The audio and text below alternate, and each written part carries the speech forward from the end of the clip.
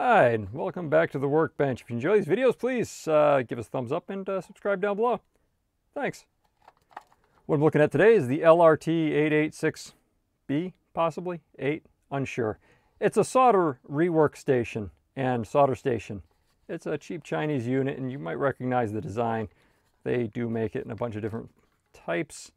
The soldering on this looks okay. What it was doing is not blowing any hot air and showing 0p on the display, as you saw before.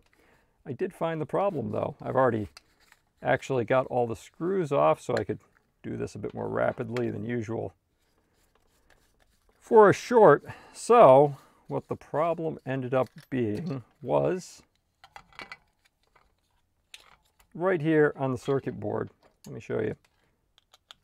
This needs a resolder and it'll probably work again.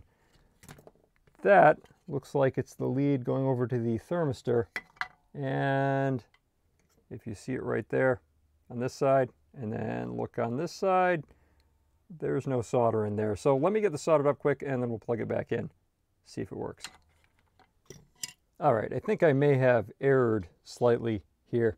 So I just popped it into this opening because that's what it was sitting in when I opened it up. I think that might not be the case. Looks to me like it should probably go down here, looking at where the other side of that cable is connected. It goes to this red wire here on the positive side. I'm guessing it wants the negative listed side for the other end of the, I'm assuming, thermistor. So let's try it over there and then spin it up.